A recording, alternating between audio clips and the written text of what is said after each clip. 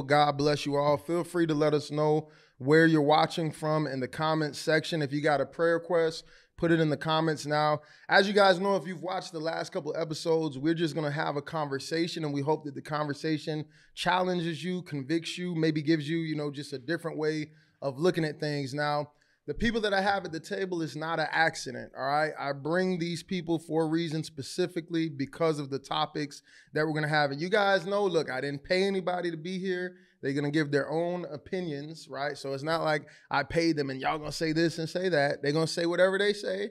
I'm not responsible for what they say. If they say something crazy, you know what I'm saying? Like, it's going to be what it is, it's going to be. We're going to have a thing, all right? But, all right, so you guys can obviously see I'm probably, definitely the oldest dude at this table. I think I'm the only one with, gray in my beard. And so Ecclesiastes 12 says... I'm the only one other than Jabbar with a full beard. You know what I'm saying? So, there we go. Oh, hold on. I ain't mean it like that. All right. Y'all was laughing when I said the gray, but okay. All right. So, all right. See, y'all get to see a different side of me. They think I'm just mean on YouTube. You know what I'm saying? Don't believe everything you see on the internet, though, all right? So Ecclesiastes 12 says, remember now thy creator in the days of thy youth, while the evil days come not, nor the years draw nigh, when thou shalt say, I have no pleasure in them. So, guys, we know that the devil has different tactics, right? He's going to attack everybody, whether you're a believer, and if you're not a believer, he's going to want to keep you deceived, keep you, lost. And so the devil been doing what he's doing for a long time, and the reality is we don't want to give him no compliments, but he's good at what he does, obviously, because people are being deceived and they're going to hell. And so a real simple question to start this off, what is the biggest thing that you see the devil using against young people today to destroy them, deceive them, distract them? And you don't got to give a deep, because you'll see the way these questions go, we're going to dive deeper and deeper. But just in general, when you look at friends, family, people in your school, at your job, or whatever it is, we know that the devil, for instance, will attack married people one way. He'll attack single people one way.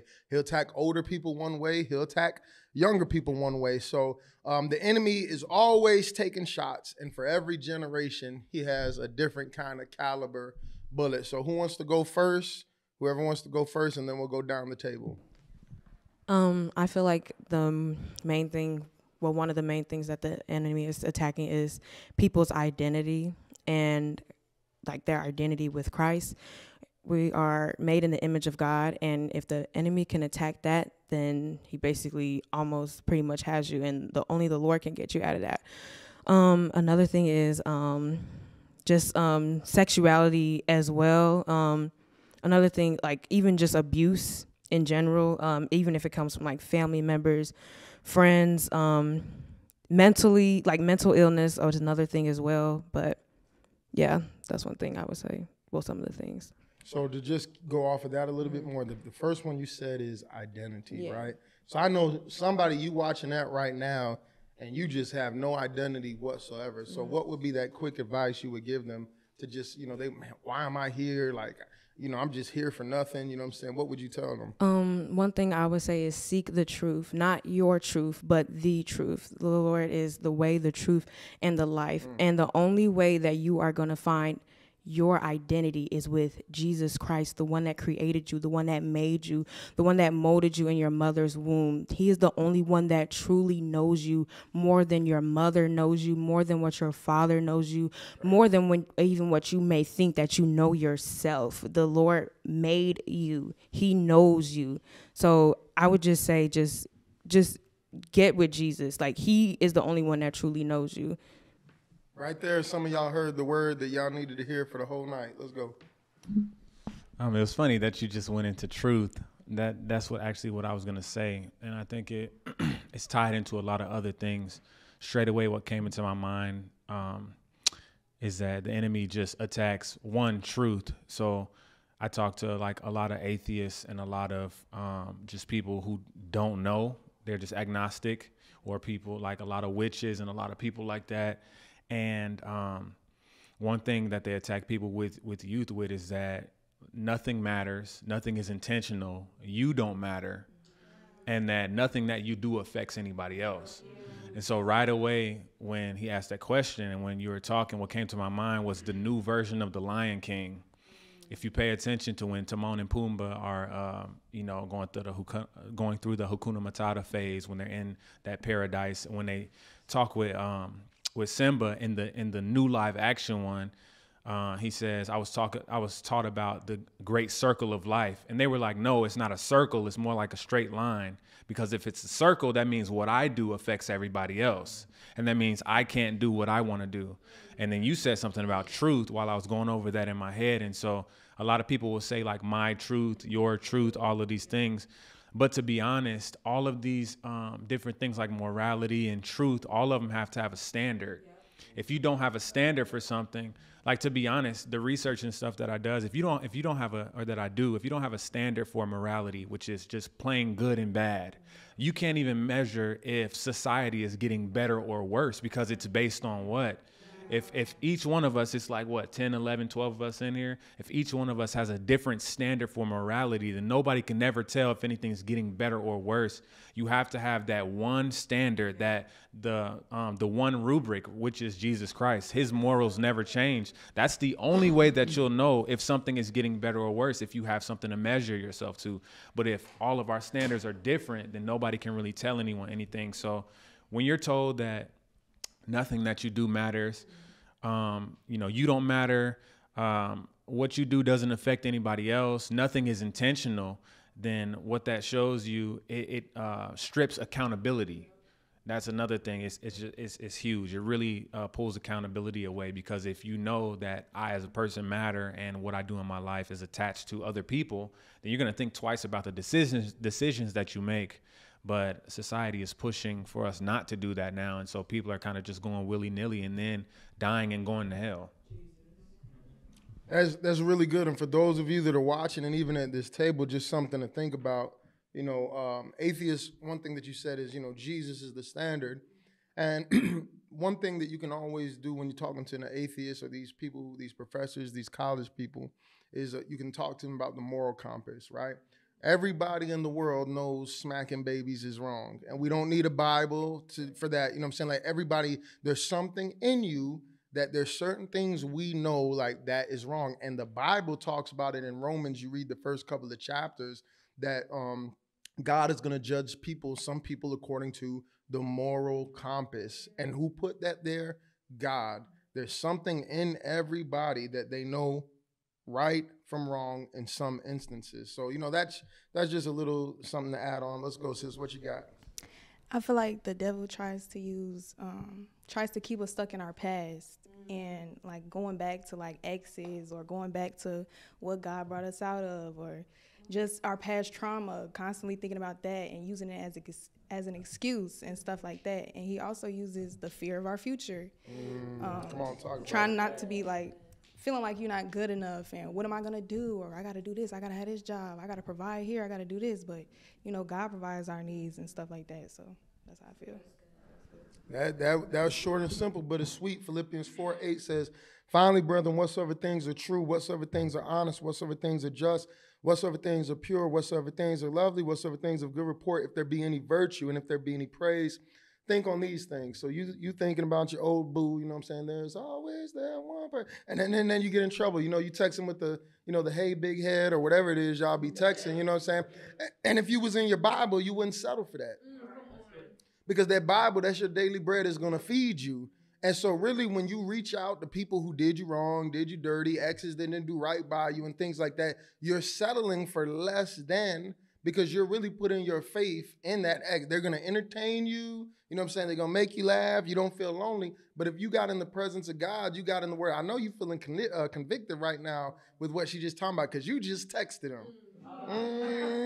I ain't got to be deep in the spirit. You just texted him, and then you hopped on the live, and the Lord giving you a little tap on the hand. Don't text him again. Don't text her again. Come on, Reese, what you got? I think in this, definitely in this time, the thing that we're starting to see is like, it's been true for all the time, but right now it's just a sheer overload of like possible sins, possible scenarios, possible just it's just a lot of things that people can get into so early, like how these kids nowadays can have a tablet. And I seen a video where the mama tried to take the tablet for a kid, and the kid just lost it, just went out. And it's like, from this social media mediums and the systems that's around the world for the people that are young right now, like there's no filter, and it's coming in from all sides. So like, being an angry person might be not your vice, but they promoting drinking and alcohol over every single medium. Oh, that's not your vice? Well, you can't open Instagram without seeing them girls out there or the dudes without the shirts on. You know what I'm saying? Like, wherever you go, you can't even turn your head walking down the street without, dang. And if you ain't got no conscience, you just gonna run into this. You just run into this stuff. So like, I feel like for a lot of people, that's why they get this whole like nothing matters attitude, because even if you have the church framework, you grew up in the church or what have you, for a lot of people, it seems like, for what use am I fighting if it's always there? Like for some people, like That's a good point. It never leaves for them. Like they'll I'm gonna try to keep my eyes away, but then they go home and it don't leave their mind, or they always gotta fight some depression. Like it seems like it's always some battle there for them. So I just think it's like a progressive overload where, having to fight on all fronts so early. At least back in the day, wasn't social media, so you had to go over there by them people to see what the people had on them. You had to go over there by the witches and warlocks to go head to best with the warlock. But now you can just scroll on TikTok. Oh dang, what's this? And you immediately in it. People can become blind witches just by watching the TikTok for too long.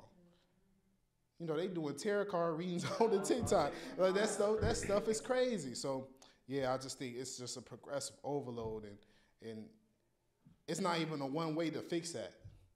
Like we can say, oh yeah, stay away from it, but also the internet blessed a lot of people. You know what I'm saying? It's a lot of people that got their deliverance off of listening to somebody preach. You know what I'm saying? Got through a hard season for hearing that song on that or that YouTube video. So it's definitely just it's a difficult thing. We definitely gotta stay prayed up and stay on that way. And it's crazy what Reese talking about, because everybody see it. You know what I'm saying? It's like, even with these people who ain't saved, you go to the LGBTQ parade over there, they got little kids in the crowd. You got these old dudes out there butt naked, like 60, 70 years old, you know what I'm saying? They throwing condoms in the crowd. And it's like, nobody see nothing wrong with that, right? But then let a preacher go out there. Like, they unbothered. They unbothered by the naked girls on Instagram and TikTok. They unbothered by the old man out there swinging their stuff around in front of kids. But a preacher be out there, all of a sudden, we got to stop this. We got to silence this. It ain't no freedom of speech. It ain't no freedom of expression. So that lets you know it's a spirit right there. You know what I'm saying? Them demons and people be getting mad. So bro brought me right in, because what I was going to say is new age. That's what I would say, because a lot of us, we're looking for peace. We're looking for happiness. We're really looking for Christ, but what the devil will give you is a counterfeit. And so you are born a prophet, but the devil is going to call you a witch. And so it's really new age, and just how easily, like my brother said, easily accessed it is, and glamorized. Oh, it's just jewelry. Oh, it's just a card. It's not that big of a deal. So my answer would be new age. I think at the end of the day, it starts in the home. Proverbs 22:6 says, train up a child in the way he should go, and when he is old, he will not depart from it. And the sad reality is that in America, we've kicked God out of our homes. We've kicked God out of our schools. We've kicked God out of the church. Unfortunately, I'm just keeping it real. I'm just keeping it real, because the point I'm trying to make is that no matter where we take our children to, if they're not, you could be raised in church but not raised in Christ. And so you could be raised in church, You're gonna go to school and they're gonna tell you came from monkeys. They're gonna tell you that there was a big boom. These cells started to grow legs, came out of the water, and here we are. So that goes back to identity. Where do you come from? Like on all fronts of society, these kids are being overdosed with information. We just talked about cell phones, social media, tablets, and so they're being fed literally everything, but are they being fed the word of God? Because Jesus, as you mentioned, he's the way, the truth, and the life. And if you're not being raised in Jesus, you're not being raised in the truth. And so we'll tie it back to the identity thing. When you don't know the truth about who you are, when you don't know the truth about who God says you are, you're going to look to literally any and everything to try to fill that void of identity. Okay, to be a somebody, I got to go drink. To be a somebody, I got to get high. I got to be with the cool kids. And you'll try to find whatever niche, whatever thing it is to try to find your identity. And it'll just be a big rat race. And you'll never find out who you truly are until you find yourself in Christ. So overall, I would say the big thing is just kind of a combination of what Hannah and Kwaisian said. It's your identity and the truth that you're brought up with from the start. Keep it flowing. Okay, the way I think the devil distracts us is I have to go, like what Skylar was saying, of being stuck. And when I mean like being stuck in your mindset, I feel like God created us. Our goal should be going back to what God created us to be. Because of trauma and everything else, we're not where we're supposed to be at. But a lot of people take blame and be like, well, I'm like this because of trauma. And they blame everything else but the real reason, and take accountability. And choosing the harder route, which is choosing God, they like to choose the easier route, and that's the end. So what she said right there, for those of you watching on the live, that's real good too, because especially for you believers, the Bible says I can do all things through Christ who gives me strength. But why is it that we don't apply that to the things that like she's talking about? You really stuck, and you don't have to be stuck. You bound to that ex, you bound to that depression, you bound to that fear. And so we say, oh, I can do all things through Christ who gives me strength. When it's, I'm going to put an album out, or I'm going to do this, or I'm going to make some money. But then when it comes to those kind of things, the practical, and you look at the disciples in the Bible. We talked about this a little bit on Sunday. Peter walked on water, Jesus fed the 5,000, water turned to wine, Jabari, all that. And they like, man, this is fire. And then Jesus was like, hey, and then you need to forgive 70 times 7. They said, increase our faith. Think about that for a second, though. You know what I'm saying? You've seen all these miracles, signs, and wonders, right? But in the areas of your practical life, you stuck. You come to church and you see the supernatural. You come to church, you sing, you prophesy, you cast out a devil. But you go home, you got a funky attitude. So Peter walked on water. And then what'd he do? He was cussing people out, denying Jesus. So that would be a quick little commercial that I would give you if you're watching this. America told you to be impressed when people operate in the supernatural. That don't mean that they deep. That don't mean that they deep at all right? So that's just something to think about. Some of y'all stuck, and it's not even, and then we try to over-spiritualize it. As they were saying, we make all these excuses. You say, oh, it's a demon, it's a devil. No, it's your decisions. It's your disobedience. And so God said you can't pass go till you start being obedient. And you cannot manipulate God like King Saul. Well, I'm going to do what I think is the good thing. Or like Cain, I'm going to give God what I want to give God and still expect God to bless me. You stuck because there's an area in your life. It's like having a boot on your car. You ain't going nowhere. God don't care if the rest, you look like you got everything else. Like Samson, he was flexing, tearing down gates. You know what I'm saying? And then what? Slept with Delilah, got jacked up. David killed Goliath, right?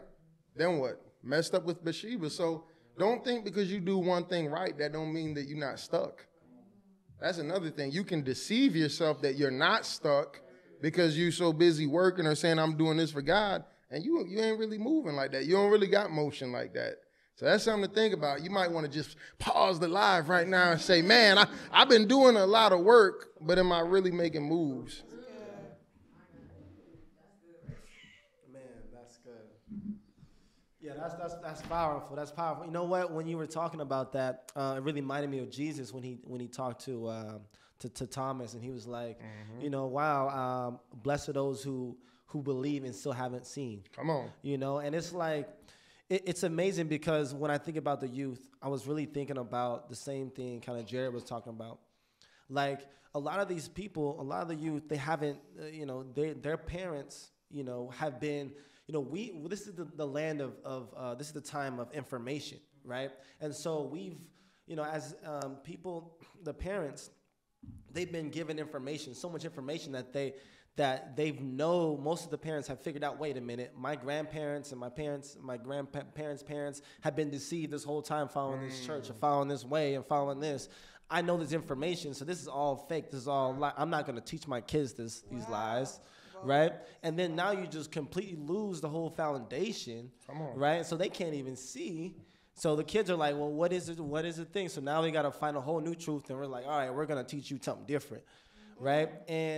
But like, if the kids are not rooted in Jesus and have the stories and know exactly what it is, then how can they see that, wait, with Jesus, you can walk on water. Wait, with Jesus, these miracles did happen. Wait, there is a Jesus around. There is this and that. And it's like, and I think, I think that's the biggest problem is like, okay, well, yes, we have more information. Yes, we know more. But now, since we do know more, we know what's the truth and we know how to separate, right?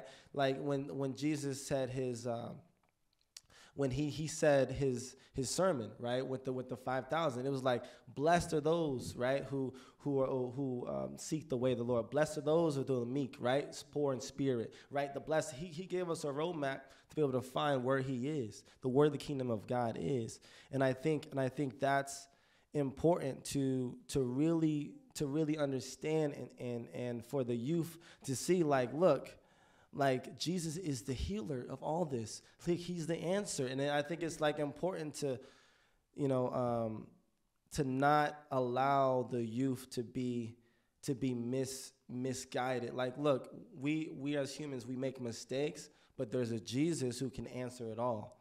Right. And I think that's kind of the biggest hurdle is what we're going through right now is that, all right, we got to create another generation of people that are not in that deception, but that are now into the truth. And I think that's where the Reformation comes. I think this is the time, and it's prime. Jesus is ready for his return, to be honest. Yeah, so. Man, he says something super, super deep. We don't get super, super deep, but, you know, the tree of knowledge and good and evil, you eat of this fruit, right, you're going to be like God. And so, you know, the book of Enoch, there's a debate whether it should be in the Bible or not, but they talk about how the fallen angels came down.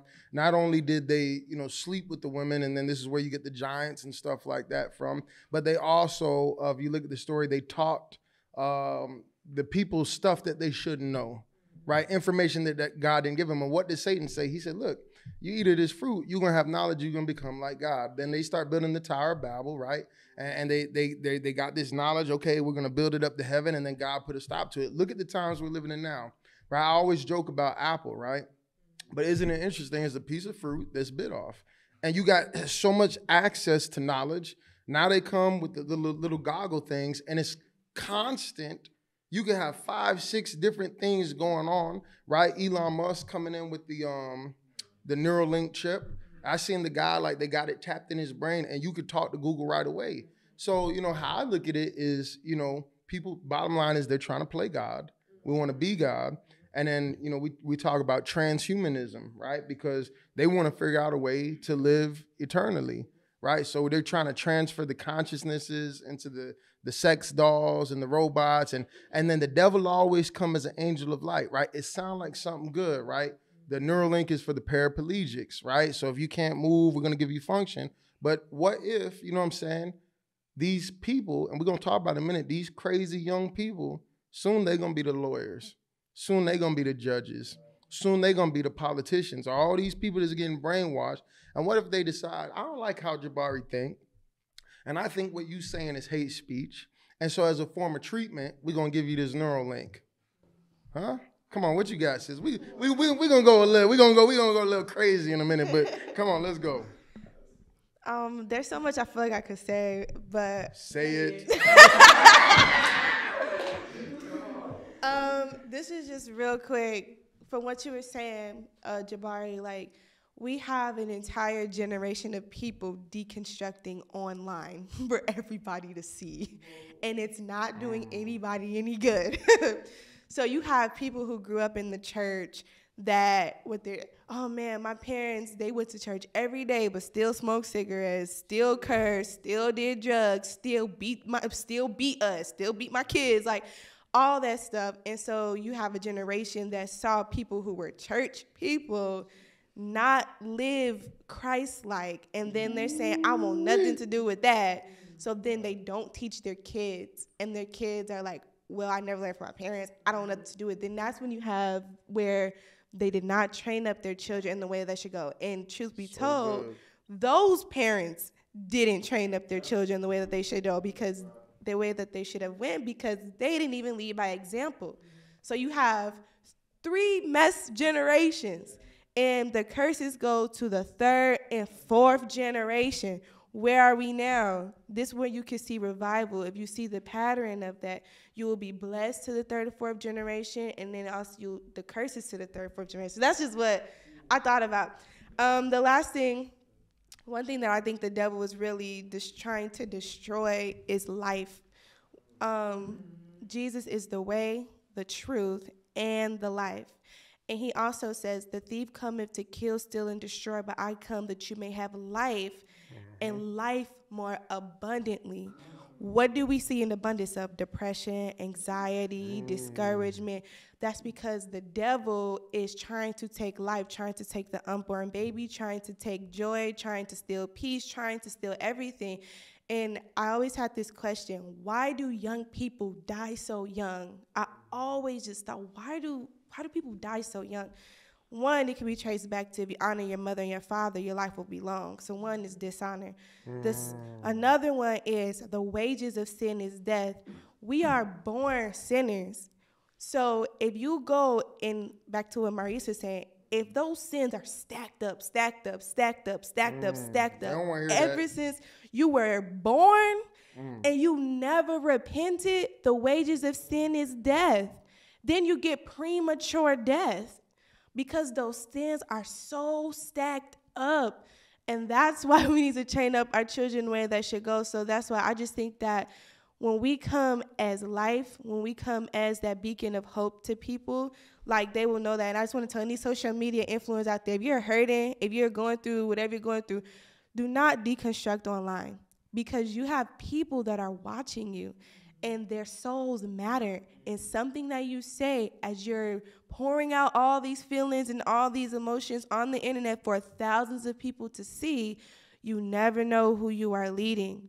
Just one more thing. There's this story of this man who, when he died, it went to Judgment Day, and he said that there was this girl who had a Facebook, and God told her, you had thousands and thousands of followers. He said, I'm not judging you for what you put on Facebook. I'm judging you for the people you impacted by the things you posted. And so God, and this, someone else said it too, where people feel like they're not accountable for what they do. You are accountable for what you're posting. You're accountable for what you're saying. You are accountable by God.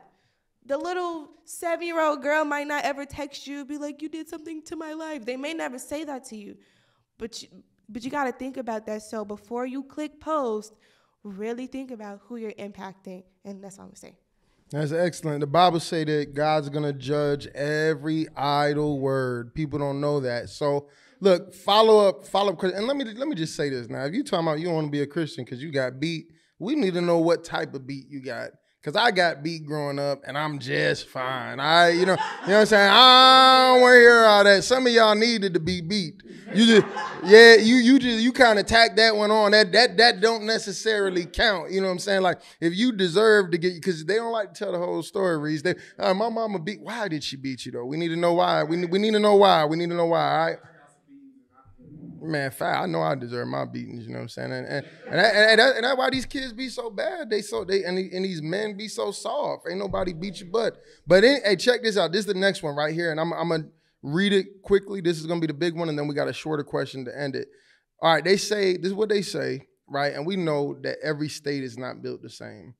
So people in Texas, down south, the Bible Belt is a little bit different, right? We know Chicago, New York, Cali, there's a difference, all right? So keep that in mind. But they say young people are leaving the church, right?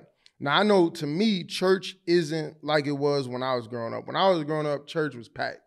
I ain't saying everybody was living, but church was a thing. I know in the black community, almost all black people know about Jesus, you know what I'm saying, in some way, some form or fashion, right? And so when I was growing up, like, church was the move. Now, I know that Firehouse, our church is a little bit unique because I have the online stuff, and you guys got a social media, rapper, pastor, whatever, so we got a pretty young church. But when you look at churches that don't have that kind of, like, online presence and influence, you know what I'm saying? I'm not gonna name any names because then people have a whole fit. But sometimes I tap into these lives of these churches that have been around 20, 30 years old, and it's all 50 plus, 40 plus, you know what I'm saying? Like older saints. So I understand that we want to draw young people, and I'm gonna give y'all a couple different things, and y'all can talk about whatever you want. I understand that we want to draw young people, but we want to do that without compromising, because to me, the gospel is good enough on its own, all right? The gospel isn't a gimmick, but Paul did say in 1 Corinthians 9 that, you know, I become all things to all men that I might win them. To the, you know, Jews I become Jew, to those with the law I come as one with the law, you know what I'm saying? So we do want to understand, like, what young people are going through, you know, and how to reach them, but we don't want to compromise. Somebody, if you feel led, y'all can talk about this whole Christian club thing that they doing. Yeah, y'all know I like to turn up, but from some of the videos that I've seen, you know what I'm saying, like the Bible said, don't let your good be evil. I don't know why you got to call it a Christian club in the first place. Some of the girls in there half naked, you know what I'm saying, like, and so you twerking it for Jesus. You know, I don't know how that work. You know what I'm saying? Like, I'm just being real. Like, some of them, I'm not saying all of them, some be too much, so y'all get hit on that. Now, here's my question though, right? They say young people leaving the church. Is it because of the internet? Because now you could just stream services, right? So I'm lazy. You know, the pandemic came along. I don't got to go no more. I could just watch it online. So maybe technology. Is it because, you know, with the culture, they can't relate to the Bible? People say the Bible is outdated. You know, we got too educated. Are we too smart for the Bible? Brainwashed by, you know, schools, colleges. Is it the hypocrisy in the church that we talked about? Mama, daddy, pastor was a hypocrite. All these people getting exposed. You know, that's a big thing nowadays. Everybody's getting exposed, you know what I'm saying? So what do you think is the reason why they say that, you know, young people, like, forget Firehouse, because we turned up, but we're not the normal, you know what I'm saying? You don't see a lot of young people like that unless you go to them Bible Belt states. So what do you think it is that's making them not want to come to church, and, you know, all the different things about reaching them? Whoever wants to go first, and let's go down the table.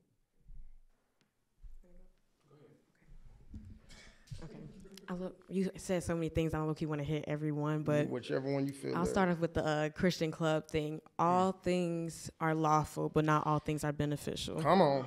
So you might think it's a good idea, but it's not a God idea. And I know, like, people like try to do things to like draw in the people, and like, we can have fun as Christians. Do not say that we cannot, because this is the best side that you can ever be on, is living for God. But there is a time and a place for things to happen and not to happen. So I feel like with the Christian club thing, like, I just don't think it's needed per se, but community is definitely one thing that is needed. Like gathering, yes, we gather together, but not that way type of thing.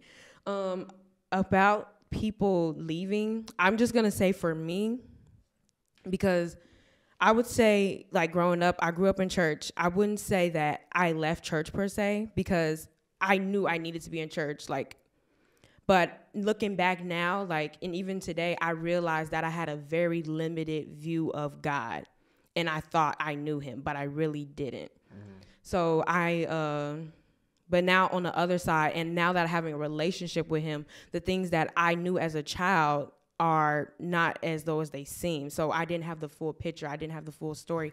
And I just didn't want to live for him. I wanted to be in my sin. Like, it didn't feel good to kill my flesh. Like, I wanted to do what I wanted to do. So that's just one thing I would say. I mean, so I guess I didn't really say that, but some of y'all could probably hit on this. The reality is, you know, we know what we have at Firehouse, but every church don't have the presence of God. So if you grew up, you going to a church and it's dead, you know what I'm saying? Like, and then on top of that, the people fake. It's probably dead because the people fake. And then I don't care. People say every Christian filled with the Holy Spirit. That's not true. All right, I know that's not popular when I say that, but when I read my Bible, that's not what the Bible tells me. Just because you confess with your mouth that you're a Christian, the Bible say even the demons believe and tremble. All right, then the Bible said they're gonna say, "Lord, Lord, I did this." So I think another thing that y'all might want to hit on is, a lot of churches are just dead, and then a lot of churches are silent and they compromise and they cowards and they punks. Your pastor is a punk. All right, your pastor is a coward. Like, how is it that we see everything that's going on in the world? And we're going to talk about it in a little bit, but I think young people know, like, yo, it's kind of crazy out here. So what you thinking? I think as far as the Christian club thing, I don't have much to say about it because I haven't researched it or anything like that. I'll just say, I think I was talking to one of my brothers, and I just think it's important for anybody who's doing this to understand this perspective. So I make music, and my stuff is like acoustic, and most of the stuff I do, I don't say God or I don't say Jesus in it, but it's all centered around living a life as a Christian. I was talking to one of my brothers once, and we just go over it, what hits, what doesn't, whatever. And I was asking him, I was like, would you or would you not listen to my stuff, and why? And I started doing music when I lived in Fargo, North Dakota, as opposed to being here in Chicago now. And just the way that people are raised and how they grow up is different. And so, for example, a lot of my songs have to do with a form of nostalgia, or it has to do with, just emotions and feelings. And for me, so I wrote a song about my high school experience. When I think about high school, because I've been saved since I was young, when I think about high school, it's just great. Those are some of the best years of my life. But when you're in an area like Fargo, North Dakota, right, it's not heavily populated. It's not a lot of crime, all of that stuff. People have a different quality of life, just period, just living. When you come somewhere like Chicago, I was talking to my boy, and he was like, the music is great. I could feel the Lord on it, but I'll just talk about even just Firehouse. He's like, the people at Firehouse probably don't need something like this, because not even what you're saying, but the kind of the vibe or the feel behind it takes you back. And a lot of people in Chicago, in inner cities, if you go back 2 years, you were not living for Christ. It don't make you feel it like you don't want to go back there. And so in the same way, when you're talking about a Christian club and stuff like that, you just have to understand the lights being dim, the strobe lights going off, the loud music being there. None of those things in and of themselves are anti-Christ at all, but that has the potential to pull somebody back. That's why in the Bible, Paul says, one thing he says, I become all things to all men. And another thing that he says is that, if there's a certain thing that will cause somebody to fall, he won't do it. Not that it's wrong, but he just won't do it. He talks about eating certain things, worshiping on certain days, all of this stuff, but just don't do it if it's going to cause somebody to fall. So it's important to understand that perspective. And then what was the other part of the why young people leave the church? I do want to say he made an excellent point there. You know what I'm saying? Because everybody who's doing this is going to say, that's not me. But the truth is, for those of us who've been in the club, you go to a little Christian club, and it's like it's like you taking a little sip again. Like this, it's not the same as getting drunk. You know what I'm saying? This reminds me, you know what I'm saying? And then now that temptation is there, like, this was all right, but I need to go to where it's really jumping. You know what I'm saying? Like, go ahead, bro. It just pulls you back. So you just have to be cognizant of that and really led by the Lord and stuff like that. So that's all I'll say. That's what came to my mind. Because let's not act like, you know what I'm saying? First of all, you got all them single people in there. Let's not act like these young boys ain't looking at these girls in them lights. In that environment, talking about I want to slide up on that. You know what I'm saying? Like how Jared used to get down. He was out there sliding up. Jared was sliding up on him, put the hand around the waist, and you know what I'm saying? You know that if we're gonna be real, let's be real, because I seen some of the videos. Let's not act like that's not going on in that environment, because the devil is big on setting the mood. That's why I always tell the brothers, I say, look, man, you tempted to watch porn, put some gospel on. You ain't gonna want to just put the music on in the atmosphere. You ain't gonna want to look at the porn. You ain't gonna want to sin. You know what I'm saying? You gotta set the mood to sin. You know what I'm saying? So go ahead, my bad, man. It's all good. Great point. And just what I'll say about why children are, or why people are leaving the church. Just what came to my mind, I'm just praying and asking God, and what popped in my mind is that the days of because I said so are over. The days of not in my house. Man, hey, I get it. I got you now. You go ahead. You're right. You're right though. You're right. The days of like the days of yes sir and yes ma'am, they're fading. That's and true. It's sad, but they are. Like I have a child, and you know, with Caitlin, like that's Miss Caitlin. That's not, hey, this is Caitlin. That's not how it is. You know what I mean? And so what I noticed is I have a brother. He just turned 21 actually, and this new generation, like they want the truth and they know it, but they just don't care. Yep. And so what I noticed in the church is when it's like, okay, why am I doing this? Well, because I said so. Because that's what you're supposed to do. It's not a strong enough argument anymore. It's just not.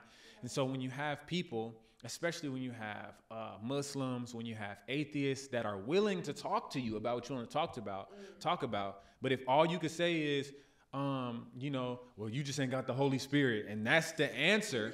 Like to a degree, right? The Bible says that these things are revealed by the Spirit. But if that's your whole answer, then it's literally like, okay, basically what they're hearing is if I don't believe what you believe, then only the people that believe what you believe are going to be able to understand it. And so in church, especially a lot of old ones, when someone has a question like, why did God, if God says don't murder, then why did he allow the Amalekites and the Canaanites? Why did he tell them to slaughter all of these people or whatever? And your answer is just, his ways are above mine, and that's it. Then it's like that would be your answer if you ignorant to the word of God. Right. That's why the Bible says study to show yourself approved. Exactly. He's making an excellent point, you know what I'm saying, for you Christians. That's why the Bible commands you to be ready in season, out of season with a word for every man. There is an answer. The Bible is the answer for everything. When I say everything, everything. Keep going, bro. You're doing good. And I'll just have, like, I talk to him, and I talk to my younger brother a lot, and I'll be like, bro, you know you're not supposed to be doing this X, Y, and Z. And he'll just be like, you right. And then he'll keep doing it. And that's the energy of this new generation. Like, they won't continue to make excuses for why justifying why they're doing stuff. They'll just be like, you right. You right. And then they'll keep doing what they want to do. But the thing is, on the flip side is if you can't provide an answer for me that's going to lead me somewhere, not just, I just got to have faith because it's the right thing to do. Like, why is it the right thing to do? So you don't go to hell, homie. Right. So, like, a lot of times I'll talk with people and they'll just be like, a lot of times it's, okay, you know, for atheists, it's like, prove to me that there's God. And then it's like, okay, it's easy to show that there's God. And then it's okay, but they'll take the next step now. Like a lot of people before, they'll just be like, all right, that makes sense. I'm feeling something. Yeah. But they want to push past the feelings and go for the intellect because they can just get on their phone and start looking stuff up. So now it's okay, how do I know that it's your God? So then you gotta go further. But us as Christians, I believe, have not done a good job as the body of Christ, especially in the past years, just showing like this is how you get there and these are the real answers. And if I don't know, then I'll look for it until I find it for you. It's just like I'm praying for you, and that's it. So then people feel like that weak, they feel that weak, disingenuine energy, and it's like I don't want nothing to do with this. So before sis go, just in case you watching this, you go research the other religions. I challenge you because if you love the truth, you're going to find it. The Bible say the Holy Spirit going to lead you and guide you in all truth. Jesus is the only one who ever said, follow me. Muhammad never said, follow me. People just started following. Confucius, Buddha, go look. Go research it. Some man said, Jesus the only one who pulled up and said, I'm the one. He's the only one in every religion. And then start looking at the double standards. Jesus died for all men. Gentile, Greek, male, female, old, young. You a Muslim, right? What they say, them brothers go to heaven. I ain't trying to disrespect you, you know what I'm saying? I'm just being real, but they get what, 70 virgins? What the women get for going to heaven? Just one. You know what I'm saying? That sound like a man made that kind of stuff. And if you really go look down and study the other religions, you're gonna find flaws in all of it. Go ahead, sis, drop some knowledge on us. I believe the younger generation is leaving the church is because they're so depressed and they feel so empty. And Like, we constantly have dopamine, like, on TikTok, wherever the case may be. And so nothing excites us no more. So when we do get to feel the presence of God or, like, stuff like that, it's not exciting. Because dopamine is like a chemical. It's a drug. And so that drug ain't hitting no more. So, yeah, it's just depression and emptiness and just wanting to be isolated. And I feel like I was at that point, too. Like, I just wanted to be isolated. I felt like I didn't need community and stuff like that. Like, it didn't matter. And to use the excuse that, I just have a relationship with God. Like, I don't need church. Like, it's my relationship with God. And that's cool and all, but you still need community. You need a pastor. You need accountability partners. You need people in your life that will, help you on this journey, because it ain't easy. And with the whole Christian club thing, I ain't gonna lie. Like, I seen one on TikTok. I'm like, oh, they look cool. Like, I'll go to that, And then it was like well, I'm not gonna say it, but I was gonna go, and I'm looking at the times. It's like 9 to 11. It's like, so boys and girls 9 and 11. That ain't wise. So yeah, and like you said, like, this generation, y'all looking at each other, like the boys and the girls, they looking at each other, and how this Christian TikTok generation present themselves on social media is not really fully biblical. Like, it's still lukewarm. Like, you still trying to go talk to that girl because the way she look and the way she dressing and all that. So the Bible talks about wisdom. What she said is a good point. You had a club, see, because really you doing what the world do. The world say to the time the club is from this time to this time. So you took that and you emulated that. Now, y'all know I don't got no problem dancing, turning up. We put the little rap music on, whatever. You know what I'm saying? But that's a point right there. Once y'all leave at 11 o'clock, that's why when we do marriage counseling, we tell the couples, hey, y'all shouldn't be hanging out, because at a certain time, you're going to be, you're going to be thinking some things. It's just you and me. Another thing that she said that's super, super important, she talked about feeling God, and it's like you feel the presence of God, but then it's like, That's why it's a difference to be filled with the Holy Spirit. Because in the Old Testament, go read, the Bible says the Holy Spirit came upon Gideon, the Holy Spirit came upon Samson, and the Holy Spirit came upon Elijah, but they weren't filled with it. Right? So you can come and you can feel the presence of God, but to be filled with the same Spirit that raised Christ from the dead is an entirely different thing. And I tell you guys this all the time. It's one of the most unpopular things that I say on the internet, but every Christian is not filled with the Holy Spirit. If you are filled with the Holy Spirit, all right, the Holy Spirit, right, produces fruit. The fruits of the Spirit. It's not a fruit that you produce. So the same way that Adam was able to go and eat of the tree of life whenever he wanted to, the Holy Spirit produces the fruit and you can eat of it whenever you want. And so to go with what she's saying, that's where dying to the flesh and renewing the mind comes in. You're not going to feel like worshiping all the time. You're not going to feel like praising all the time. You're not going to feel like being faithful.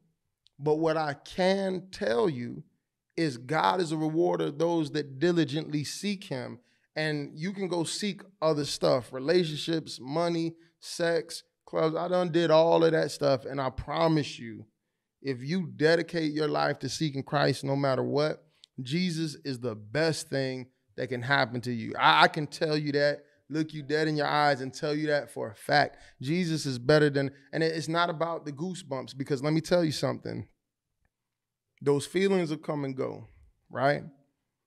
But when you get a revelation of who Jesus really is, you just know. Ain't nothing else hitting like Jesus. I might have on my worst day being a Christian, I'm talking about the most awful day I could think of while I was serving the Lord and all hell was breaking loose in my life. I wouldn't trade it for one day in the world where I was turned up in the club wilding out.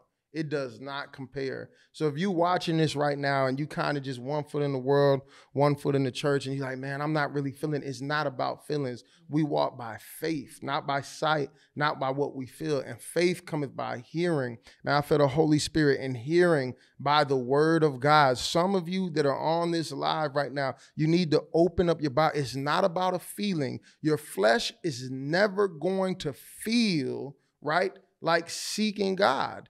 That soul is what's crying out for the Creator, because every soul has been touched by the Creator, the fingerprint of God. That's why nothing else will satisfy you. There's something deep inside of you that is trying to reach out and get back connected with your Creator, and your flesh feels the opposite. And so what I want to challenge you to do, man, I feel somebody's going to get deliverance watching this. Tap into the Word of God. Tap into the presence of God. Oh, taste and see that the Lord is good. And be honest with yourself. You are thirsty. You are hungry. So you do got a feeling that's there, but you try to satisfy that feeling with everything else. So you might come to church and say, I'm feeling the presence, but I'm not moved by it. Hey, you got to be filled with the Holy Spirit. This is what Peter preached on the day of Pentecost, to repent and be baptized for the remissions of sins, and ye shall receive the gift of the Holy Ghost. That is what you need. People hop from conference to conference looking for a feeling, prophet from prophet looking for a feeling. What you need is not a feeling. You need to be transformed in your mind and be transformed in your heart. You know what, Jared? You know what, Reese? That is the problem. That is why I am the way that I am, because you have preachers that preach a form of godliness and people are not being transformed. You can still go to the club. You can still go to the world. You can still drink and get high. How can you be a man of God and preach that? That means that Jesus is not the best thing that ever happened to you. I don't need to fornicate and commit adultery. I don't need 5 or 6 girls in my life no more. I don't need to go to the party. Every time that I'm down and discouraged and feeling worried, all I need is to tap in the presence of God. And that is what you preachers need to be saying. That is what you teachers need to be saying. That is what you evangelists and prophets. Every prophet in the Bible pointed people back to God. Jesus is the answer. It's not about a feeling. You got to die to flesh. The oldest trick of the devil is to get you to be in your feelings, because to be carnally minded is death. This is why the Bible talks about transforming your mind and having the mind of Christ. And guess what? It ain't going to happen. And I'm going to pass it to you. I'm sorry, I felt the Holy Spirit on it. It ain't going to happen without the fivefold ministry. Because the fivefold ministry is there for the perfecting and the edification of the saints. You need to get around everybody that's preaching on YouTube is not a real man of God. I know that's not nice to say, but that's why we got dead, lukewarm, watered down, compromised Christians, because every church is not a church that God picked. Every church that's on the block is not a church that God ordained to be there. There's people that say, I want to be a preacher. I want to be a prophet. I want to be a social media influencer. But God didn't call them. Many are called, few are chosen. So what you need to pray tonight before you get off this live is, God, send me to where you want me to be. Send me where the real men and women of God are. Send me where your presence is. Send me where the fire is. Send me where the word is getting preached and they're not watering it down. That's what you got to pray. And the Holy Spirit will lead you and guide you into all truth. You don't need to listen to another YouTuber. You don't need to go to another conference. You need to fall on your face and seek God and say, God, lead me, guide me, shape me, make me, mold me, build me, protect me from every lie, protect me from every witch, protect me from every wolf, protect me from every fake pastor, and bring me to the truth. And this is what I know. The Bible says, knock and the door shall be open. You don't got to go through a man. You don't got to go through your parents. If you knock, God is going to bring you to green pastures. God is going to bring you into the truth. And that's what you need to know. You might not be feeling it, but seek God for yourself and be genuine, and God will take you to where you need to be. Let's flow. Hallelujah. Woo, Jesus. Hallelujah. Hallelujah. Come on, Reese. Let's flow. Hallelujah. Man, you can feel the Holy Spirit all up in this mug. But really, so first, I just want to hit it first. So about the Christian club thing, I always say, even when it first became a thing and folks was talking about it, I looked at it, I was like, yeah, that it can be done the right way. It can be. But my question would be, how long? Because truth of the matter is, unless you only go to your church and you only talk to the people that's around you, and let's say you do have a whole bunch of Holy Ghost Spirit-filled Christians that you always around, but truth of the matter is, not all Christians are like that. So when you talk about a Christian club, this is a wide encompassing event that many different types of people that say that they gonna go there is gonna go. And it's almost like you know how what they do with diseases, where like to try to like cut off a disease, they're like try to contain it in the area. What's the word? Quarantine. Where like it can very easily become that. Like a place like that can very easily become that, because just like Kwaisi was saying, where like it could take somebody back to this area. Like I think, if I just be honest, back when I was lukewarm, if I was to go to a Christian club, I would be very honest in saying, now I could go there with the intent of, oh yeah, man, I'm fellowship with Christians, but I'll be fellowshipping with Christians until I see a girl like. And then now I'm like, what's wrong? You know what I'm saying? But that's being real. Now I got my wife. You know what I'm saying? But you know. And he didn't have to go to a Christian club to find his wife. I found it right here in the house of the Lord. But I'm delivered. No, but for real though, so like I just think, just like Sis said, like everything is permissible, but not all things are expedient. I just feel like it could become a slippery slope real quick, because like there's no way for you to manage that.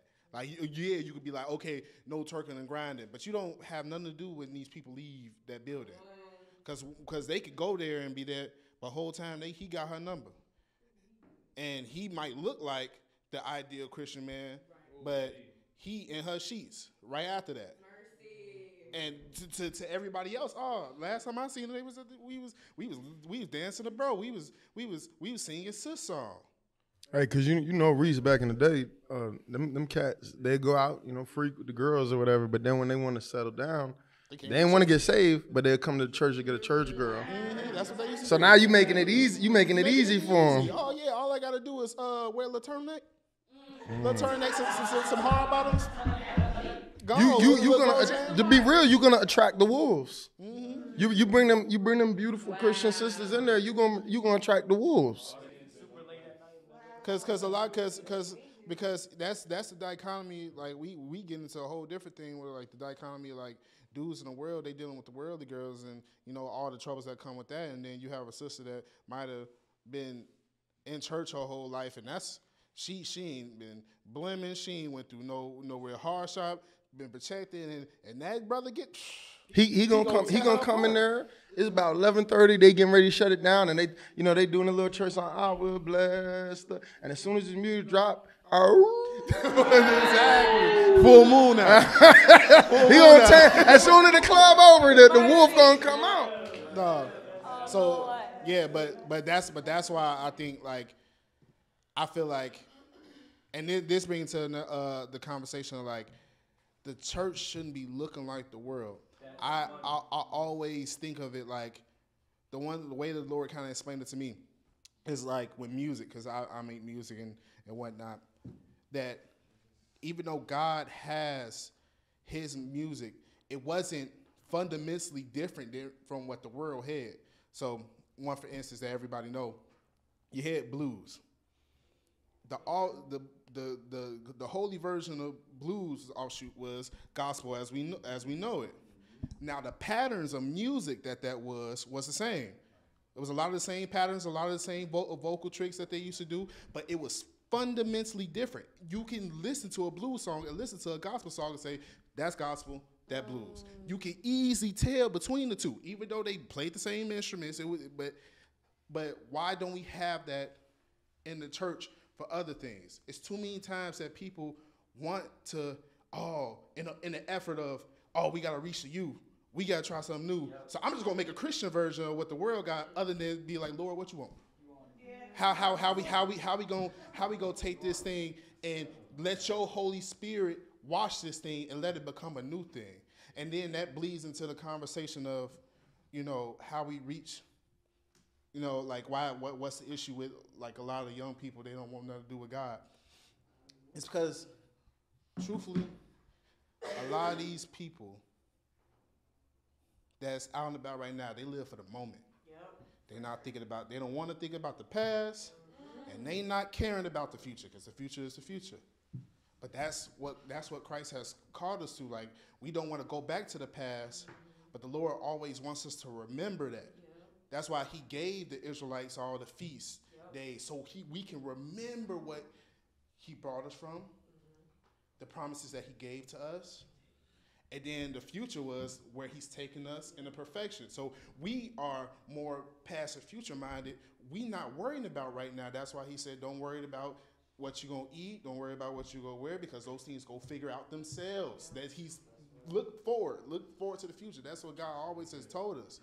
So like when you come to a young person now and be like, oh yeah, you got to get saved because I don't want you to go to hell, man. Well, that's why they can so easily say, oh, well, I'll just go to hell then, because they're not thinking about the future. Right. They don't care. You can't even get these young folks to save no money. But then they complain about they broke. Because they don't keep future in mind. Future is not even what they think what they think about until it smack them in the face and then they're like, oh, Daddy, what's up? What's going on? And I think we have to do a better job as Christians, as not falling into Satan's trap of trying to water down, like, okay, well, I could just bring it down here, because the Bible says, if I be lifted up, I'll draw all men onto me. So we don't drop the standard to make it easier for them to walk up. The Lord will make the bridge for them to get up there. We just have to be honest and understand where the church is and be like, listen, there's a lot of churches that won't be honest with themselves about how they are perceived. Like, people look at the church as what the Catholics have done in the past, what their grandparents did, what their father did, all this stuff that happened in the past. But I said, we got a lot of stuff that we find an uphill battle on. Why is you arguing with that boy? Why is you trying to go back and forth with this girl? Now, I'm not saying that there ain't a place for that, but a lot of Christians, they like to get argumentative. Oh, I need to go tit and tat for you. Listen, they don't care. That's why the Bible said, don't rebuke a non-believer with the law, lest he hate you. They don't care. But what they do care about is, just like Hannah said, Sis said, yeah, Skylar. Like, just like she said, but they depressed though. They don't got nowhere to go. Even though they not looking at the future, they worried about it. They don't know what they finna do. If you ask them, I ask people, man, what you think is gonna happen? Man, I'm not scared of death, but I just don't really know what's after that. Come in from that point, like we have to take the gospel serious and let God be God, instead of trying to argue all these random points. Oh yeah, but the Jews back in this day, they did that, and the archaeological did. Listen, there's a point for that. You shouldn't be on the street trying to talk to that. The gospel gonna do enough for the work. But we need to stop with the, okay, I'm gonna make a Christian version of what you got so you can come here, because all that's doing is making more lukewarm people. And you know what? More lukewarm people, just like Jesus said, you gonna make the person that you so-called bring to Christ, you're gonna make them twice as some hell than you were. Because the thing that you bring into them, not even authentic in the first place. So if they even do somehow convert and say they do, well, oh, okay, I want to believe in Christ. They still drinking, they still cussing, they still fornicating, they still going to this church, and all the dude is taking his money and going buying some Gucci shoes, and like it just perpetuate this notion. So guess what? Them people gonna grow up and become their grandparents. The same people that when they got in the car was smoking the cigarettes, cussing people out on the phone, that when you grew up, you was like, bro, why you doing that? It's just the same, and it's a cycle. We gotta get out the cycle. First, we gotta live holy. Stop trying to compromise to bring people in. Let the word be what the word is, and then let God do what it is. That's why he said, one plants, one waters, and he does the increase. He told us how to bring him in right there. That's the formula. No more worldly formula. That's the formula right there for you. So quickly on that, you know what I'm saying? One thing Reese said early on in the beginning, he was like, not to be like the world with the club. But one thing you got to learn too is somebody being delusional by choice, or are they being delusional by ignorance? Because the Bible says the truth will set you free. This is why the Bible says be ready with an answer to every man. Paul says he that winneth souls is wise. We could talk politics, we could talk Black Hebrew Israelites, because there's only one truth. So are they delusional by choice? And now if we have this conversation about truth, did the truth set you free by the time we get to the bottom of it? Or, are they delusional by ignorance? Because what'll happen, you say, well, we shouldn't be like the world. They'll say, well, you shouldn't wear a Chicago Bulls hat. You shouldn't wear jewelry. And it never ends. So you got to learn that there's some people that they're going to argue because they want to keep doing what they want to do. And that's why the Bible says, don't cast your pearls before swine. So this is what I know. God knows how to get people's attention. That's at the end of the day, that's what it comes down to. So you got to let the Holy Spirit lead you and guide you. Like, Lord, who's ready for the seed to be planted? Someone else will water, and then God bring the increase. Because people, they'll argue. They don't want to hear it. Like, they're really good at arguing nowadays. You know what I'm saying? And that's just the bottom line. So you got to ask yourself, is this person being delusional by choice? Are they delusional because they're ignorant? And that's the difference. Because someone who's delusional by ignorance, there's a chance that they might love the truth if you give it to them. If they're being delusional by choice, like Reese said, you're wasting your time. They're going to find another excuse and another excuse. Who's next? So speaking on the young people leaving the church, a lot of us are...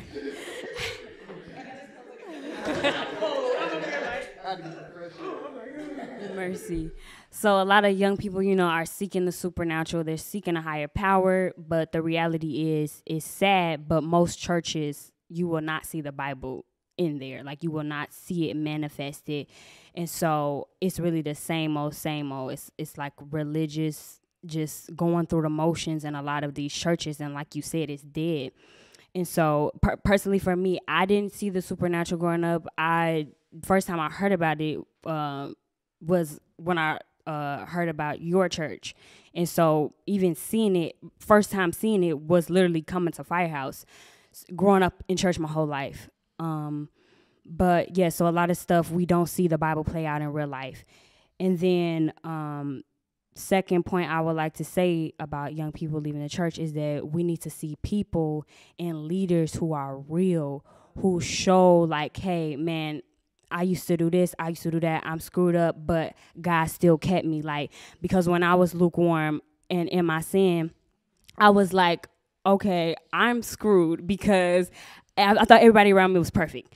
I didn't know that so-and-so did this or so did that. And so for me personally, I felt like, okay, I'm screwed now. But, some people, they may feel like I'm too messed up. I can't do this. They look around at the leaders and the people around them and feel like, okay, I can't reach that standard, so I'm just going to go because it's impossible.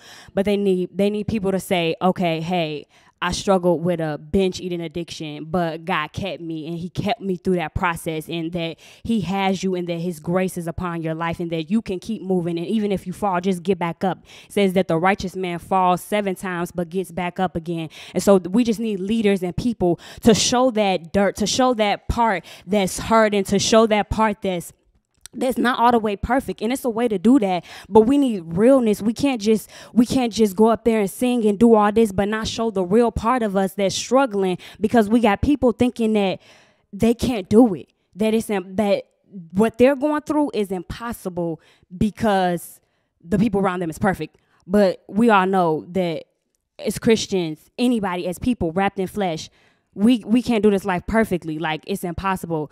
But the Holy Spirit will give us the power. But we will fall, but we get back up, period.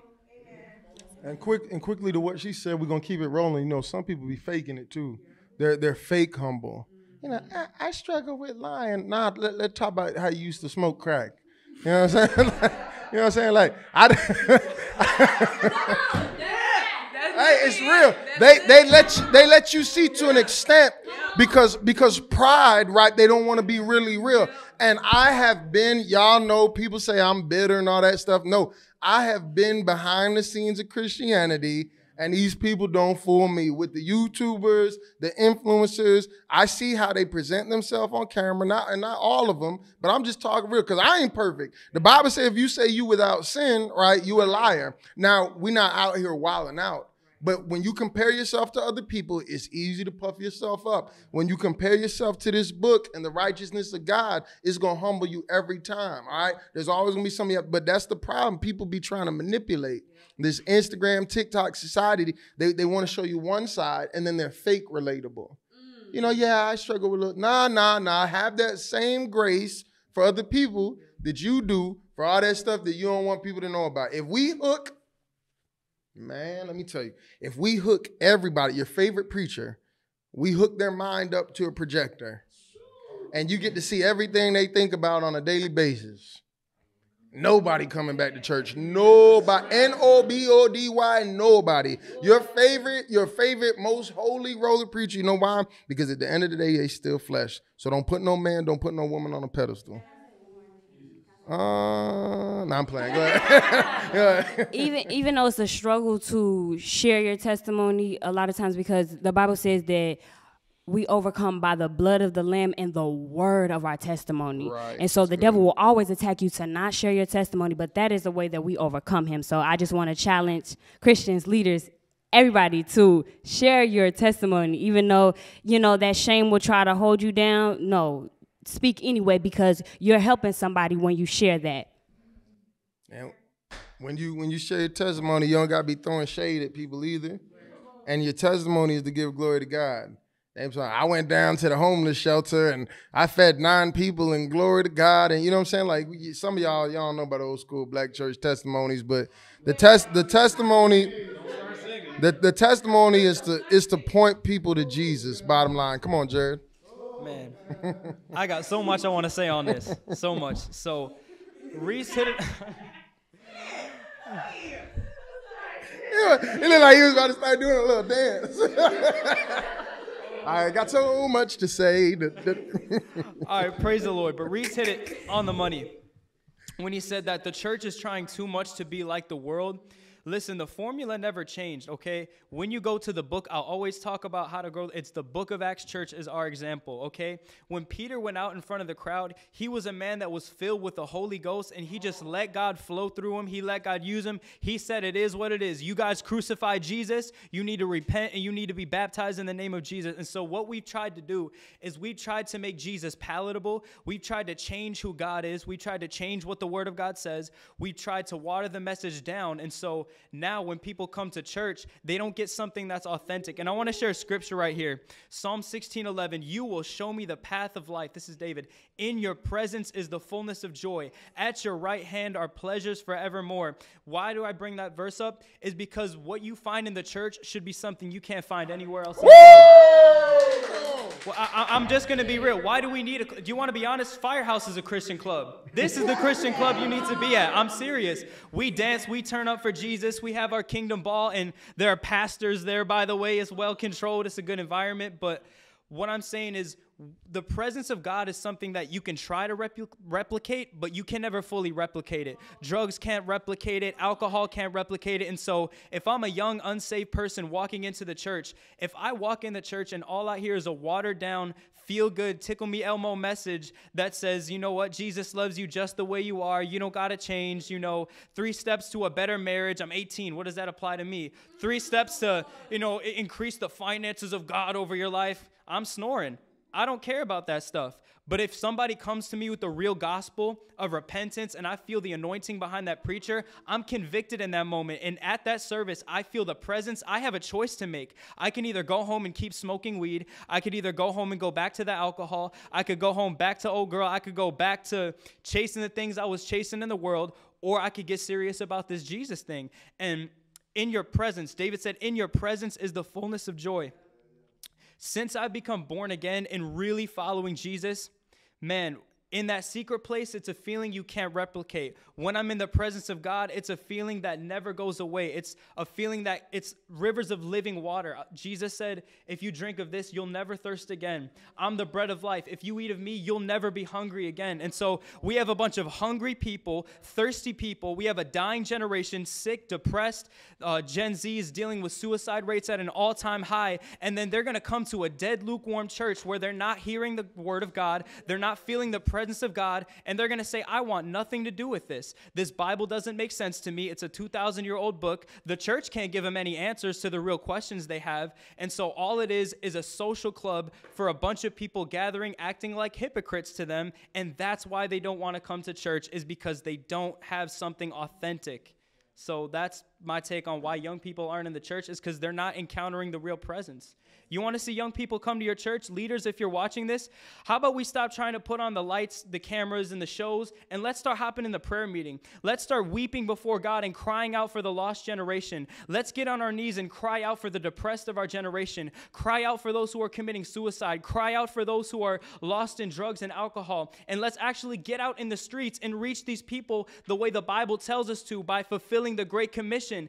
That's how we see revival in America. Isaiah, it took one encounter from God. He was a man of wicked lips. He says, woe is me, I'm unclean. He got one touch from God, and he said, what? Send me, Lord, I'll go. That's what the church in America needs. It needs a group of young people at this table that says, Jesus, I see a generation that's hungry. I see a generation that's thirsty. Send me, Lord. I'm going to go be the difference maker. If nobody else wants to spark revival in my city, I'm going to be the one that sparks revival in my city. That's how you see young people come to the church. Amen?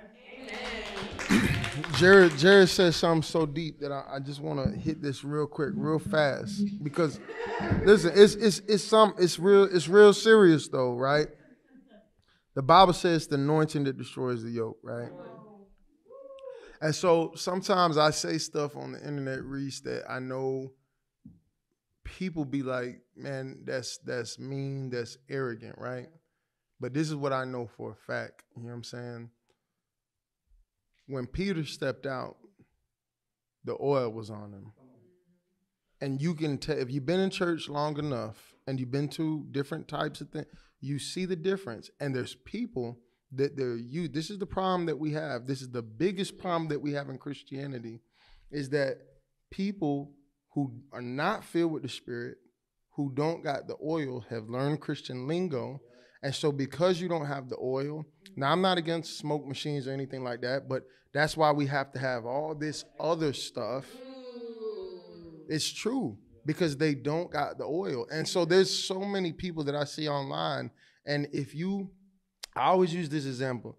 If y'all come spend time at my house a lot, right? And I say, hey, sis, go to the fridge, you're going to know exactly where to go. People who really spend time in the presence of God, you can tell when other people don't go there. When you do worship, I can tell when the worship leader get up there, you ain't been in the presence privately, because you can't lead people publicly where you don't go privately. I can tell when a preacher gets up there and that's why some of these preachers are what I like to call Instagram, Facebook quote preachers. They found little things that went viral, and you hear it all throughout their message. You can tell, if you're a preacher, you can tell when a man of God is preaching something and he was in a secret place, because it feels different. And see, some people, they don't know.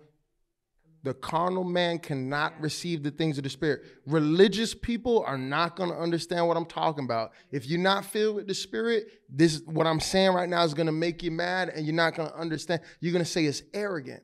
But they thought David was arrogant when he went down there talking to Goliath. And so, Jared, what you're saying, that is the biggest. The Ephesians says to have unity in the Spirit. That's why I keep preaching against denominational stuff, because people got the right label, but the inside is dirty. And Jesus told the Pharisees, you clean the outside of the cup, but the inside is dirty. The outside of the cup says Pentecostal, but the inside says fornication. The outside of the cup says Baptist, and everybody's like, man, that's a nice cup. You got the right label, but the inside is filthy. And that's just a fact. And so what I would tell you guys, it goes back to what we were talking about earlier, is to pray, God, send me to a spirit-filled church. And I know that make people so mad, but every church ain't spirit-filled. And the sad thing is a lot of people don't know the difference. You don't know the difference. You're going to the popular church, you're going to the cool church, you're going to the church where they give you the motivational message, and it feels good because you don't know better. It's like somebody that all you dated was dudes that abused you and did you wrong. And then a guy comes along, and here's the scary part. You can be so loyal to this, or so used to dysfunction, you become loyal to it. And God is trying to show you something better, but you can't receive the better because you're used to that environment. Let's keep flowing, whoever was going. Okay, for the Christian club, I'm not gonna lie, like me and my sister, we literally planned a week ago to go to one. I'm not gonna lie, but like that's why I was trying to figure out every reason why it was good. But to hear all of y'all saying, like, y'all literally convicted me, because what you were saying, like with the nostalgia, it's like I could have went back to a familiar spirit and went back to the club and not knowing. That's why I feel like influencers need to understand how much an impact they have on us, because like we would have been there last week, but right. But even though we were trying to go, you know, to build community, make Christian friends, like we weren't going for the wrong reasons, right. But I didn't know that I could have went back to something like that. And then for me personally, I feel like young people are not going to church. One, how everybody's saying spirit-led, like I've been to many churches. We visited many churches. You have 2 worship songs, 30 minutes, and we're out. So it's really hard to find a spirit-led church that goes with the worship, that goes like Pastor Marcus, we're worshiping all this time for 2-3 hours, and I've never seen nothing like that. So, and then I feel like the church is also, a lot of churches and Christians are judgmental. You go into a church, I could be working on modesty, and instead of women of God looking me up and down, instead of helping me. So I feel like that's another reason. And also community.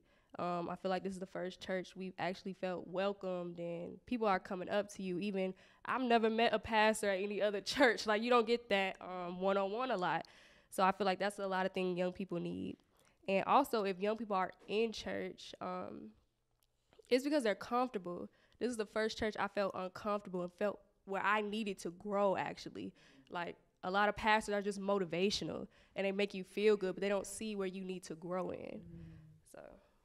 She said a lot of things, and so what we're gonna do, we're gonna end the conversation going that way, and then we'll probably give like a last word. So I want to say this real quick too. You know what I'm saying? Like, there is a group of people out there, right, that they want to have their cake and eat it too. They believe God enough, Sydney, that I'm gonna go to church and I'm gonna do the bare minimum, right?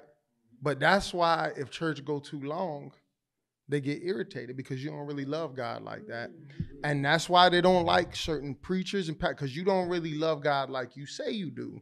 And then when somebody come around that really love them like that, it gets exposed in you. And that's why you don't like them. You looking at them funny because you really don't love. It's like, come on, man, we in the presence. How can you be in the presence? Why you want to go to heaven for? Why you want to go to heaven for then? You know what I'm saying? If the presence irritates you, you know what I'm saying? Like, but it's true, and people don't want to hear that.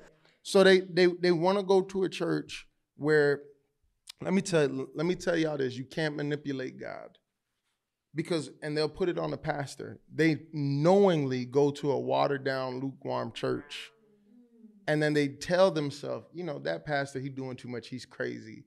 This pastor's telling me I'm safe.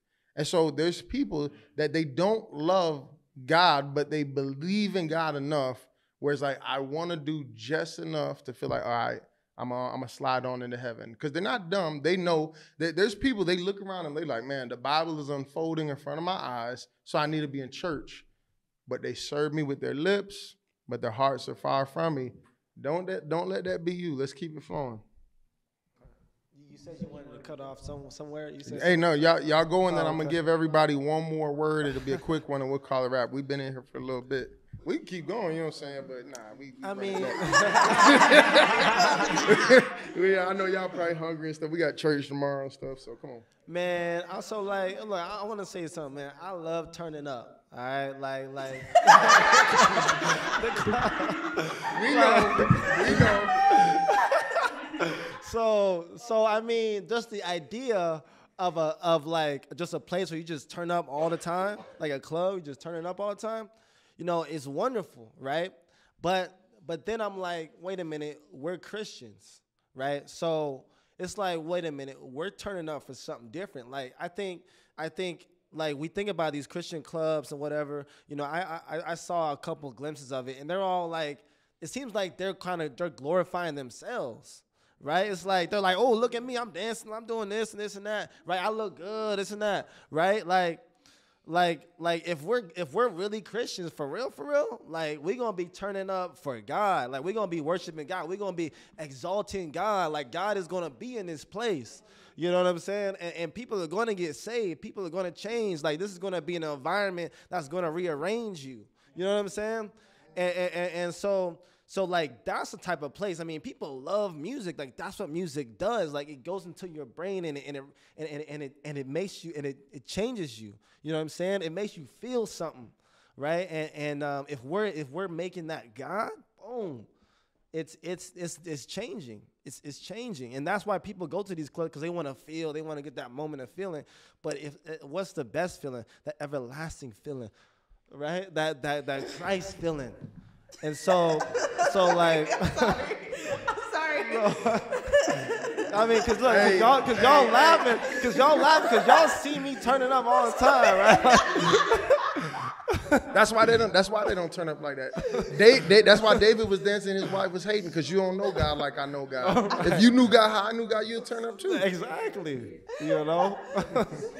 Hey, Josiah's tripping me out right now, because the way he had the camera on you while you talking, and the way he's smiling and looking at the finder, he's like, man, this is some Steven Spielberg.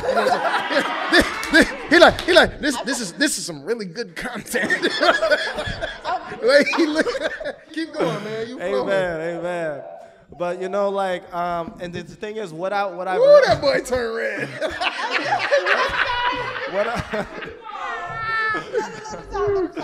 Keep going, Jabari. You guys are good.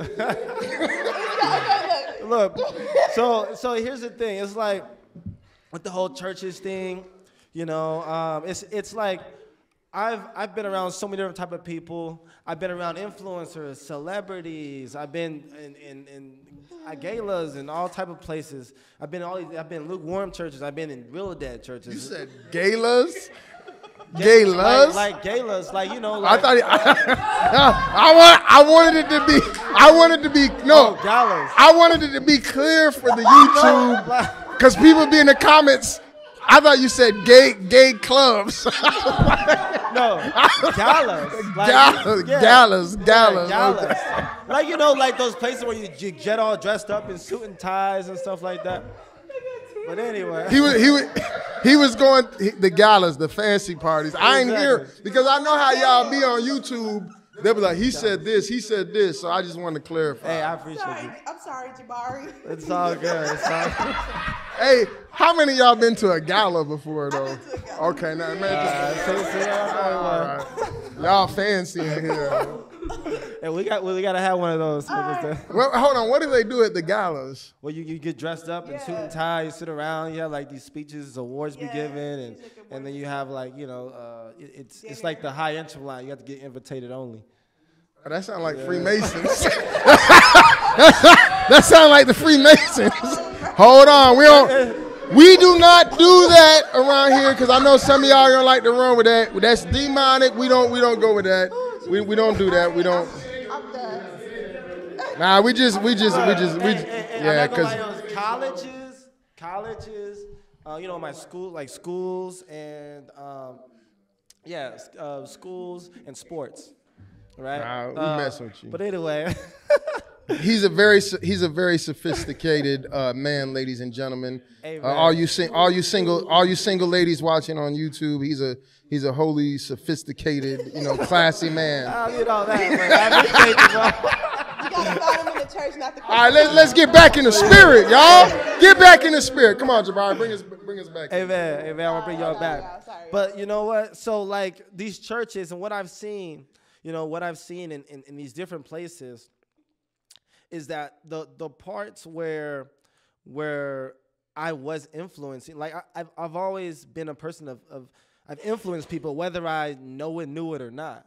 And the moment I realized that, wait a minute, like our life isn't just about just us living. It's about how you're living. It's about like everything around you it's affected by it.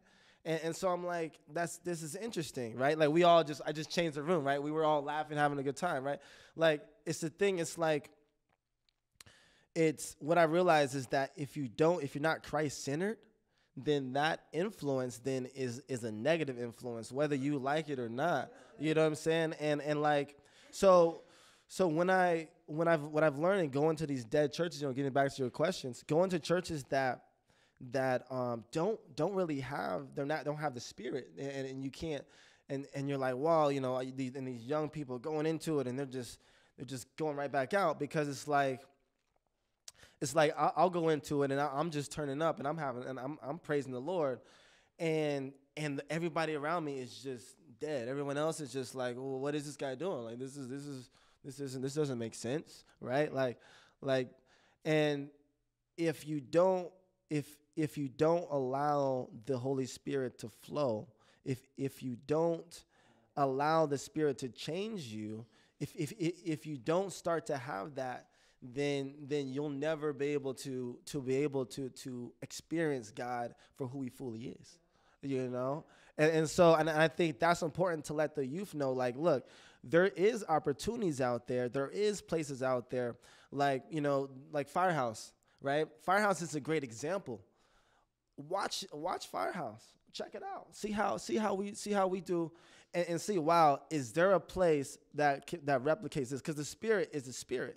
Right. And I think it's so important to just, always be in that love, always be in that pocket, and enjoy life. And I think more concepts like Christian clubs can be realities if we focus on worshiping God and not the other way around. Like if we just say, all right, guys, we're going to focus on God and we're just going to just praise God. We're going to praise God for hours. You know what I'm saying? Like, let's just praise God. And see how the Holy Spirit works, and I think that's. You have to have the right people in charge, because it's the same thing with Christian rap. It's so easy to make it about you and your bars, and that's why there's Christian rap can get pretty good, and you can feel the Spirit of God if you do it right with the right heart. But most of the time, it's there's so much ego there. You see it at a lot of Christian shows, like one guy goes up and then the other guy follows, and it's like a competition. And it's whose bars was better, whose song was better, and it's not about just lifting up God. So it's just, it got to be wisdom. What you got, sis? Come on, land this plane. Okay, so Spirit Airlines. Amen. So, okay, I ain't trying to go into more giggle fits. So,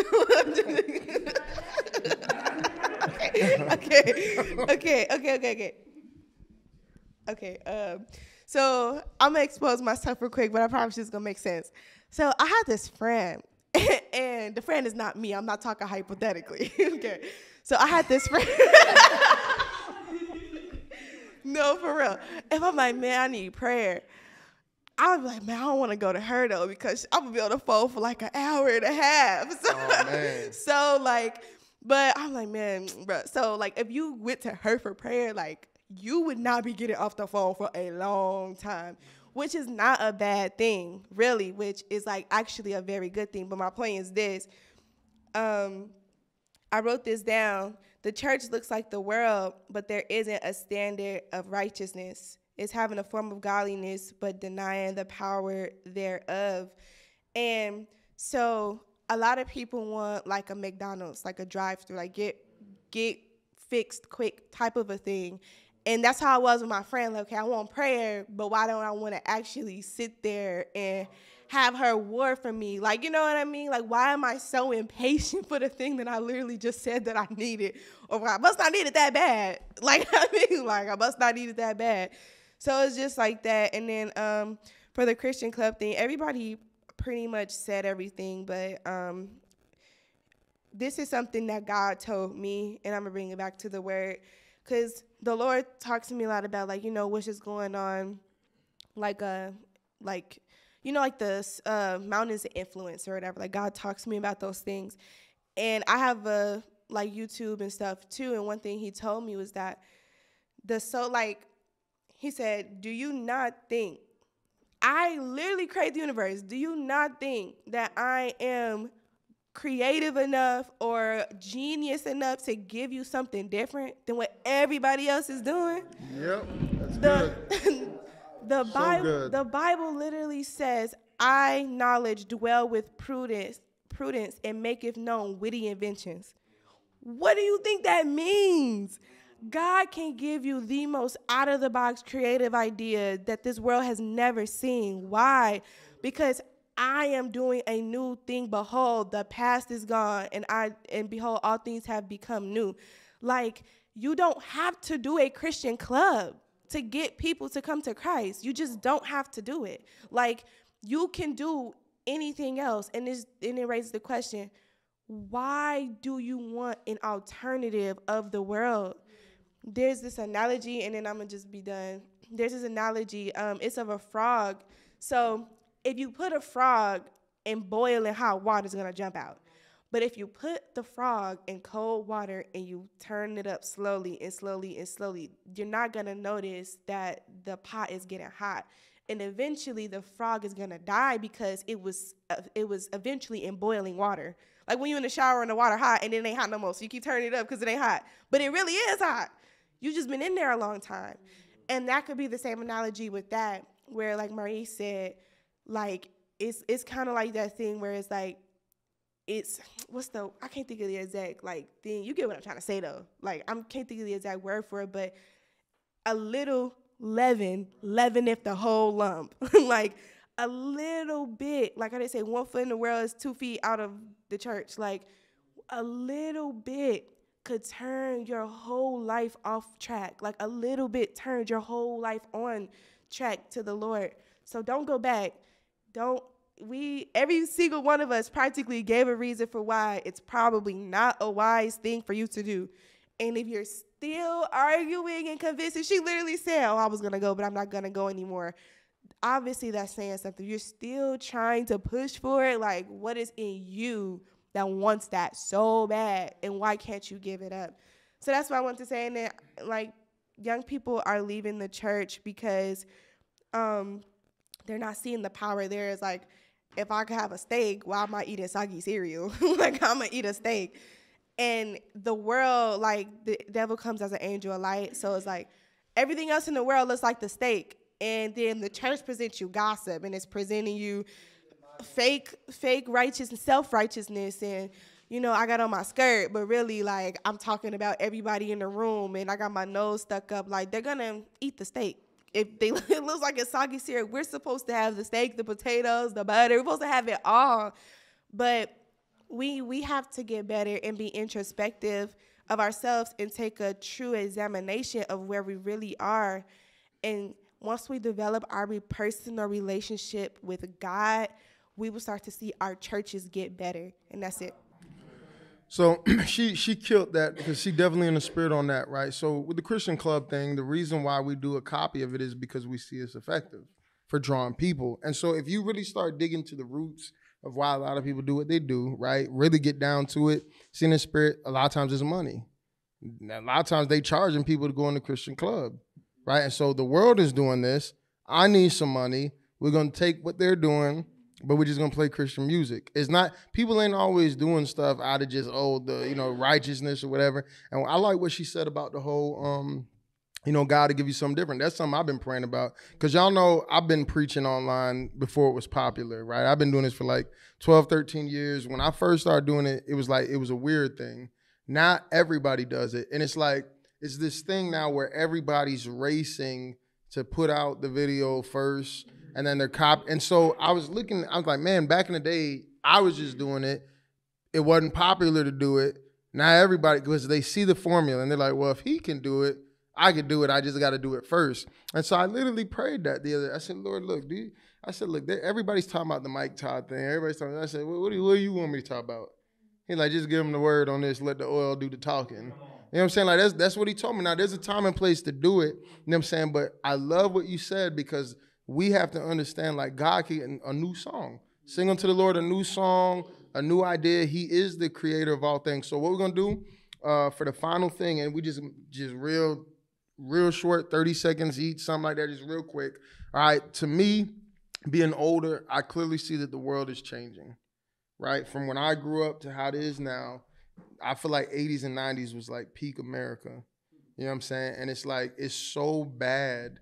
And I feel like for some young people, like, this is their normal, right? Like, they're never gonna know how bad it is, because this is the normal for what they're teaching y'all in the schools and everything. So as believers, we clearly know we're living in the end times, but we also see the political correctness, we see cancel culture. So just real quickly, what would you say, like real quick, we go down the line real fast, what would your advice be to young people that are trying to be bold for Christ, but then you got to worry about pronouns, you got to worry about people at your job getting offended, your school getting offended. Like, what would you say as a young person living in this world? Like, do you guys just feel like, well, this is normal? I don't know what you're talking about. It's not a big deal. Or does the world feel like, it's weird, it's strange, we're going down, and we'll go real fast and we'll call it a day? Yes, but it talks about it that these things are going to happen. So, and back then I would be scared of all the things that are happening right now. But now that I am in Christ, I have faith and I look up, because that's where the redemption draweth nigh. So I don't have to worry about anything else that comes my way. All I know is that I'm with the Lord and I'm secure. So I would just say, just look up, and all this other stuff that's going on, like, it will not last, it will crumble, but the Lord is forever. Let's just go down the line on this side first. My advice would be just to get in your word daily, like kill your flesh daily, do it daily, get in that routine, even when you don't feel like it, because all the answers are there.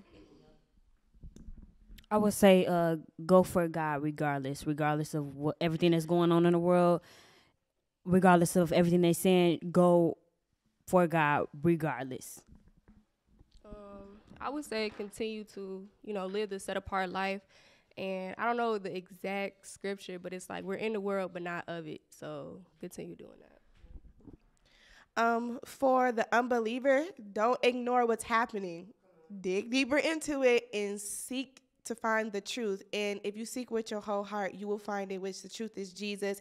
And to the believer, Ephesians 6:13, wherefore take unto you the whole armor of God, that you may be able to withstand in the evil day, and having done all, to stand.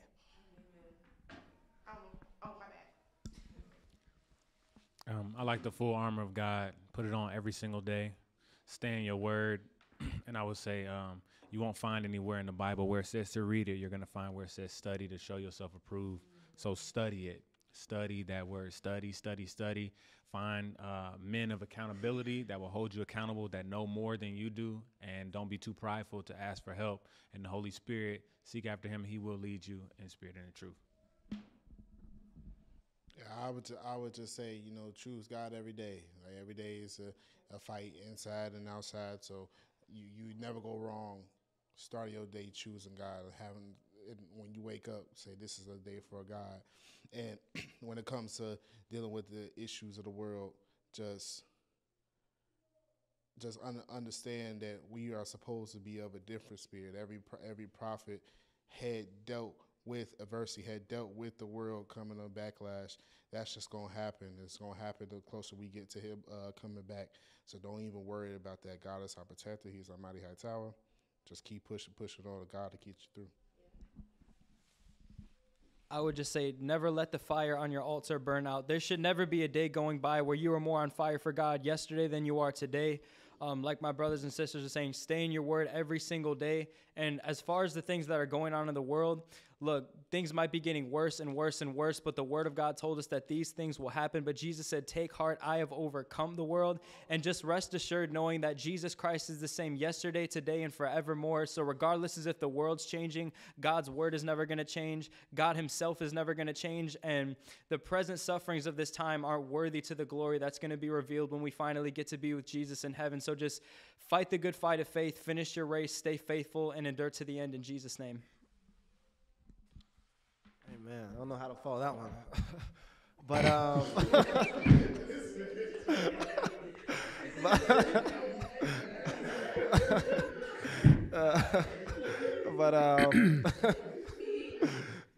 but yeah, I mean, I think the biggest thing is that biggest take.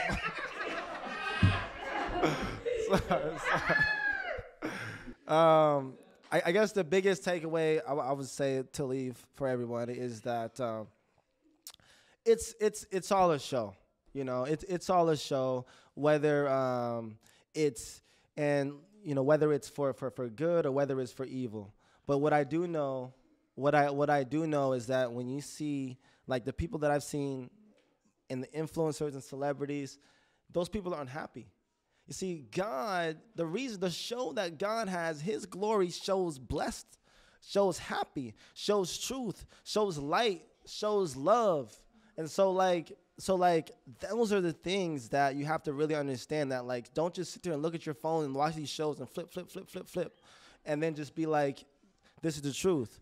No, like, follow the love, follow the light, follow the Jesus. Amen.